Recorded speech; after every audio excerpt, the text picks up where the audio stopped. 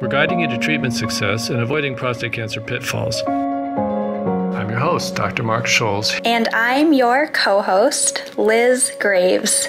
Welcome to the Prostate Pros podcast. We have a bit of a sad announcement to make, as this will be the last episode of the Prostate Pros podcast.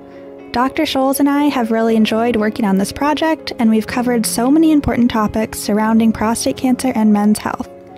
So for this last episode, we're going to recap some important themes and talk about some promising new therapies. So Dr. Scholz, on our very first episode, we talked about how important it is to find the right treatment team. And this is something that's come up again and again and again. So what are some tips you have for newly diagnosed men trying to find their doctors? I think what's confusing is how much of the responsibility falls on the shoulder of patients. The prostate industry is a very powerful multi-billion-dollar industry, and there is a lot happening really fast. When patients are diagnosed, they're not in a thoughtful perspective. They're in an action mode. They're frightened.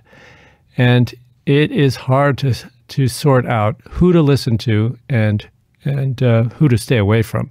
This process can be aided by family members, primary care doctors, oncologists, and of course online resources and books. I tried to provide some of that information in the book, The Key to Prostate Cancer. But the process, if it was easy, we could give you one simple answer. It is not a simple process.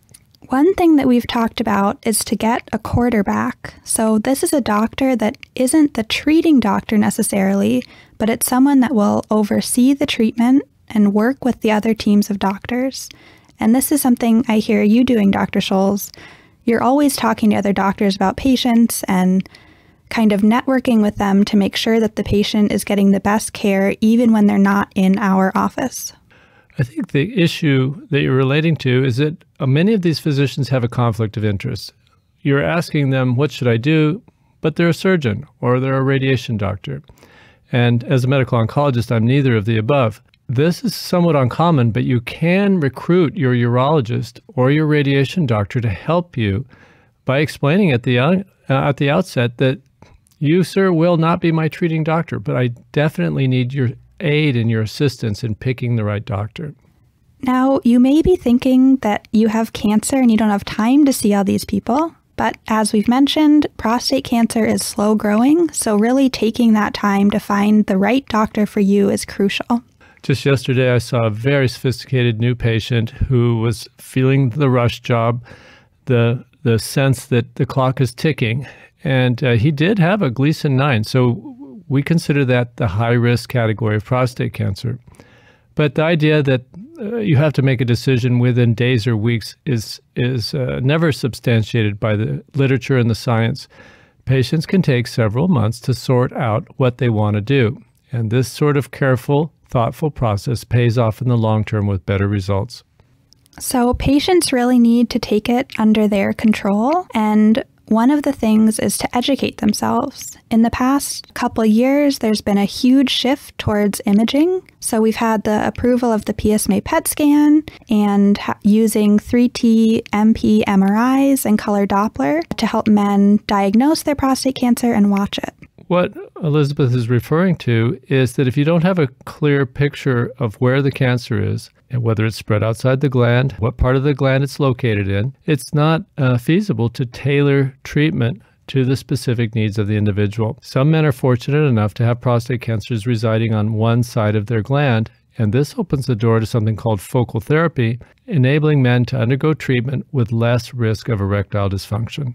There were a lot of things we could have covered in this last podcast, and the reminder that quality imaging, not only MRI and PSMA PET scans, but scans done at centers of excellence that are read by experts, are going to help men be light years ahead in their selection of treatment because they'll have a clear picture of what they're really treating. So we've actually gotten emails from people all across the country saying, you know, my doctor's never heard of the PSMA PET scan, or my doctor doesn't do 3T imaging. So it is really important that you take the time to educate yourself and bring these questions to your doctors. Finding the right treatment team and doing your due diligence to make sure you're choosing the right treatment is also important because of where the prostate is located. Treatment-related side effects can have damaging effects on quality of life. And because prostate cancer is so slow growing, hopefully you'll have a very long life, so it's important that that can be lived to the best of your ability. That's so important. And these functions, sexual, urinary functions, are something that people face every day of their life. And in the hustle bustle to get treatment quickly, the fact that if the treatment's not done in an ideal way, that men can be left with permanent issues unnecessarily. Certainly, if there was no other option, we would live with these negative consequences. But in most cases now, with skillful care, these things can be avoided. Over the past 2 years, Dr. Scholz and I have covered all the treatment options from active surveillance to surgery, radiation, chemotherapy. These episodes will still be available even after the podcast ends. You can go back and re-listen and keep sharing with friends and educating yourself. One thing about this information provided in the podcast is not only the idea of which treatment is best and what kind of things to look out for, but the step-by-step process, the thinking process, the procedures, and how you can come to get the right doctors and the right treatment is implicit in the whole podcast system that we have provided. So you can also just learn from the thought process that leads to successful outcomes. Well, there are a lot of challenges that newly diagnosed patients face. Patients with advanced prostate cancer also are missing out on some tools like Xgeva and Prolia. These medicines are to help compensate for men who have disease that spread to their bones or men who've been on hormone treatment and the calcium is leaching out, a process called osteoporosis. The number of times this is overlooked in people coming to us for second opinions is really quite surprising, as they are FDA approved to help compensate for these problems. So simple second opinions can be so valuable for men, even if they have advanced disease. As we segue into what's coming up and what's new in prostate cancer, we wanted to quickly mention that there are a lot of new drugs and things being tested for FDA approval through clinical trials. And clinical trials are a great way to get access to these new medications. If you have a specialist on your team who's constantly looking out for these and keeping tabs on what's coming up. Every new medicine or treatment goes through a process of being researched. Once it's validated as a treatment, it gets FDA approved, and then after that, it becomes commercialized and broadly available across the country. The things that succeed through that process are very valuable, and we'll be talking about Lutetium-177 and a new pill called Orgovyx. These medicines have been available, but now are commercially available. If your physician is not staying abreast of all the new developments, men who could benefit from these treatments will be denied access simply through unawareness. Lutetium-177 is something that we've talked about on past podcasts, and it's not even FDA approved yet, but you've actually had some patients who have had it. Is that correct? Lutetium-177 was purchased by Novartis Pharmaceuticals for $2 billion prior to all the testing being completed because all the preliminary data looks so favorable. Recently, they released the code for the large clinical trial that was performed, confirming that it does prolong survival. This is a medicine that was evaluated in men with very advanced prostate cancer who had already had chemotherapy, who had been on other powerful hormone treatments, and they'd stopped working. The men who got treated with Lutetium-177 lived longer, statistically significantly longer than the men who got a alternative placebo-type approach. This medicine is well tolerated. It can cause some dryness of people's mouths. It can lower blood counts a little bit, but it's a simple injection every 6 weeks, and it is a potent treatment for men with advanced disease. It may even be a useful treatment for men with earlier stage disease. This will probably be commercially available within a year. To learn more about this medicine, we covered it in episode 10, Don't Reject Radiation, so you can go back and listen to that. At the end of 2020, there was a new FDA approval, Orgovyx. This is an oral anti-androgen, so it works kind of like a Lupron, but instead of it being an injection, it's just a daily pill.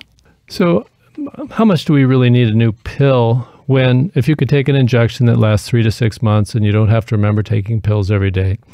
But Orgovyx may have some other advantages when compared head-to-head with Lupron and the other medicines like Lupron, such as Firmagon and Trelstar, Eligard, and Zoladex. These medicines all work by shutting down the production of testosterone in a man's testicles. Orgovyx is interesting for 2 reasons. One is that the recovery of testosterone when treatment is stopped seems to be much more predictable and consistent. Medicines like Lupron and the others that I mentioned can have a very protracted and prolonged effect even after they're stopped, and it's hard to predict when testosterone is going to return.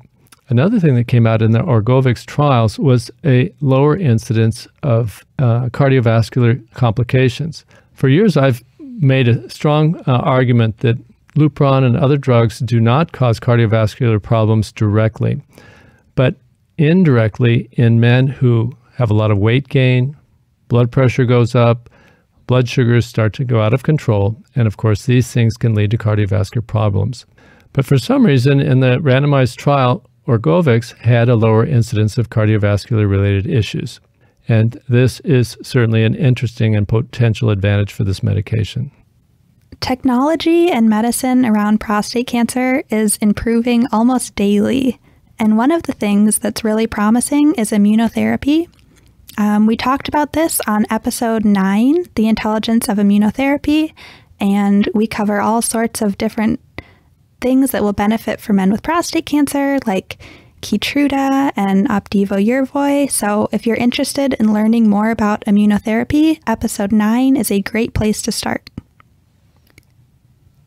Making this podcast has been such a rewarding experience for Dr. Scholz and I, and we really hope that it's helped you on your prostate cancer journey, and we've left you with a little more education and knowledge and empowered you to take control of your prostate cancer diagnosis and spend time really learning about it and understanding so you can have your medicine personalized to you, you can find the right doctors, seek second opinions, and then take everything you've learned to spread awareness about prostate cancer. Remember, prostate cancer is a silent disease, and it affects so many men and families and loved ones. This really needs to be something that people are comfortable talking about. So we hope our podcast has helped give you some points to talk about with your friends and family members and help them make treatment decisions. So Kylie, my business manager, and myself are very grateful to Liz for all the hard work she's done in compiling these episodes and helping us reach the things that really count. It's been quite a bit of work along the way, which has been a delight to participate in for me. Liz, can you just share a couple sentences of where you think you're going to be going with your own professional career as you're moving on? Yes, so I am actually pursuing higher education to become a professional writer. I'm looking forward to it, but I'm definitely sad that I won't be working with you and bringing this podcast to everyone. I know I've had so much fun learning about prostate cancer and hopefully being able to help all of our listeners navigate this subject. Again, these episodes have been archived, so you can go back and listen to all 24 of them on podcast.prostateoncology.com or Apple Podcasts, SoundCloud, wherever you like to listen. Another good tip is that the PCRI's YouTube videos come out every week, and these are awesome videos that talk all about prostate cancer. Dr. Scholz is a very frequent guest on there, so I would highly recommend you check that out. You can find them at youtube.com/thepCRI. Thank you for listening and supporting us.